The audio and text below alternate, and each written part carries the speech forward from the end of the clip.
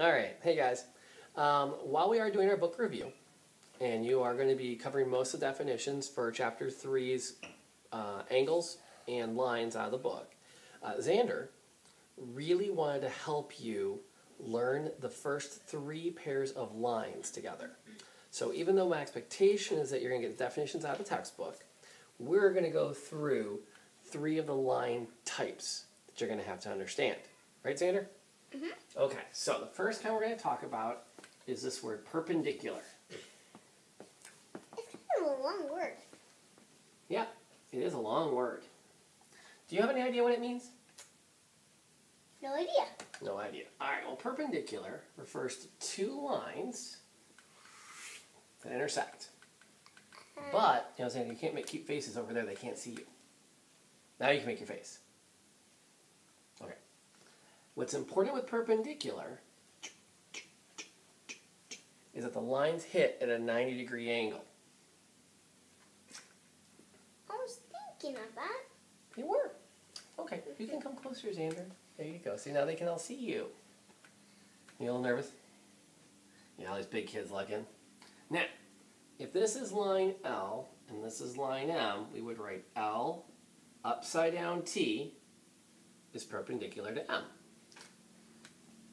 Do you see how that looks like a little right angle right there, Xander? See how that looks like it's like this? That's why we do that. Now, do you know what they call it when we have 2 lines that never cross? Yeah. Can you picture 2 things that don't ever cross? Sure. Like, what would that look like? Need a hint?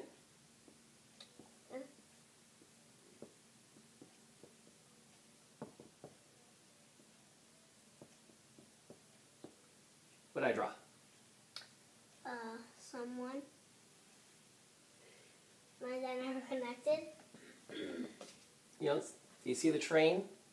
Oh. So, that runs on train tracks, right? Mm-hmm. Train tracks go like that.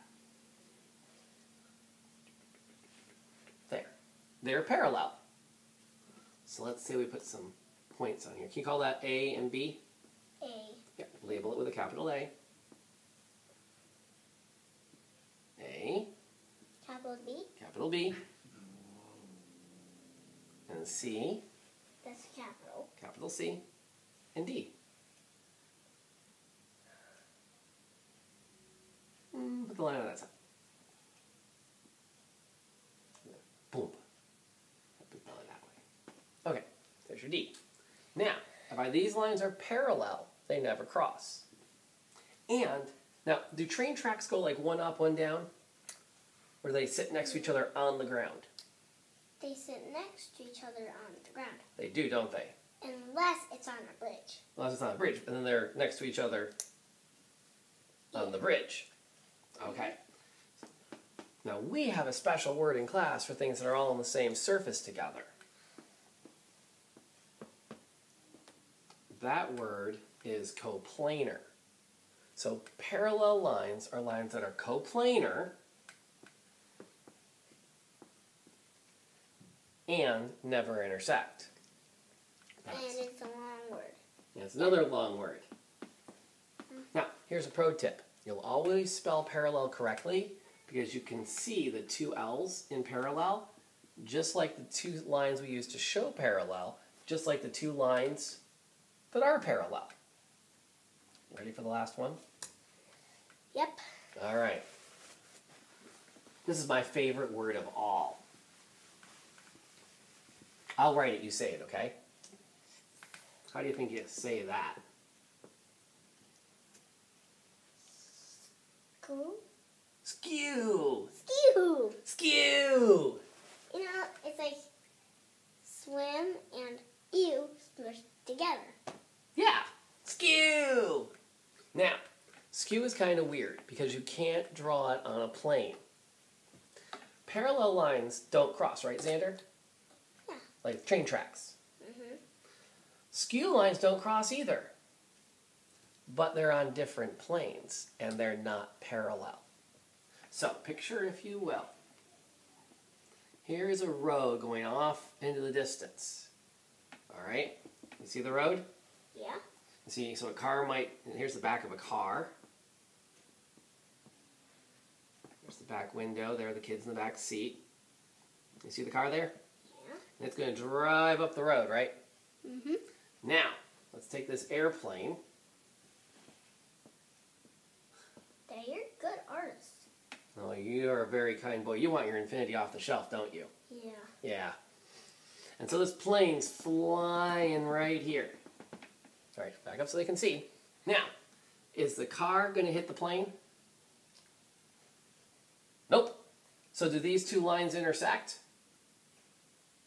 Nope.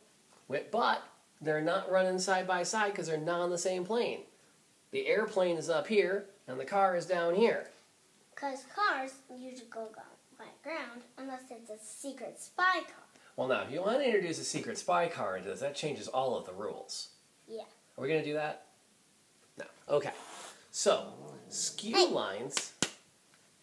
I had to do that for the cats. Yeah. See, there's always somebody trying to mess up class.